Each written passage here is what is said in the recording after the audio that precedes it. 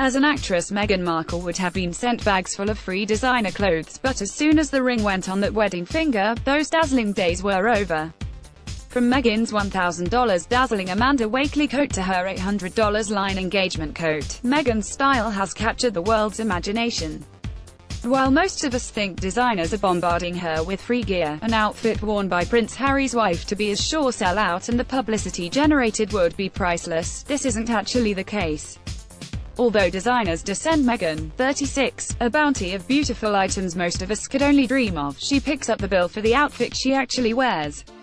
It's not all free, which is what many of us assume. Image, AFP, Meghan's outfits are carefully chosen but she picks up the tab. Image, PA, it has been reported that royals do not accept designer clothes for free, but pay for them out of their own pocket and always send the clothes not worn back to the owner.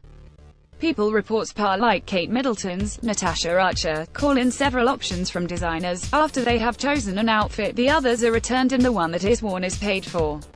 Although everything changes when Meghan and Harry tie the knot on May 19, wedding at St. George's Chapel. Line renamed this coat the Meghan, after she wore it for the official engagement announcement. Image, iMages Picture Agency. The engaged couple leave the Endeavour Fund Awards ceremony. Image, GC Images. After the wedding, Meghan's clothing budget for official outings will be covered by the money that Prince Charles gives to Prince William, Kate and 33-year-old Harry from his Duchy of Cornwall income of about £20 million.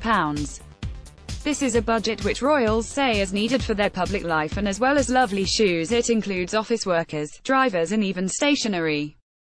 Meghan earned an estimated £45,000 an episode by the end of her 7-year run on Suits and is thought to be worth £4 million.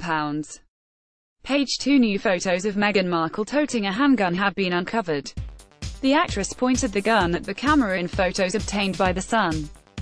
Royal bride-to-be was posing with a powerful Glock 17 after learning how to use the weapon for TV police roles. A source revealed to the publication, she was a complete natural. The royal family really is getting an all-action princess. She's incredibly well-trained and prepared. Just like her ex-army husband, Meghan attended the one-day session for firearms training in 2009 at a gun club in British Columbia, Canada. The gun she practiced with gets its Glock 17 name by being able to fire 17 rounds. Meghan starred in Fringe in 2009. Image, Fox. Another source added, Meghan was keen to learn how to properly hold, fire, reload and move with a handgun. She learned quickly and did very well. There were only positive things to say about her.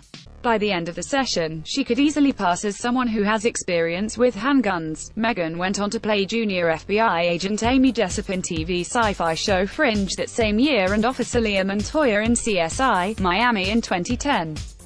The royal bride-to-be posed with a gun in a scene. Image, Fox. Prince Harry has refused to sign a prenup. Image, Wire. Image. These new photos come after it was revealed that Prince Harry has refused to sign a prenup before his wedding to Meghan Markle, insisting his marriage will last.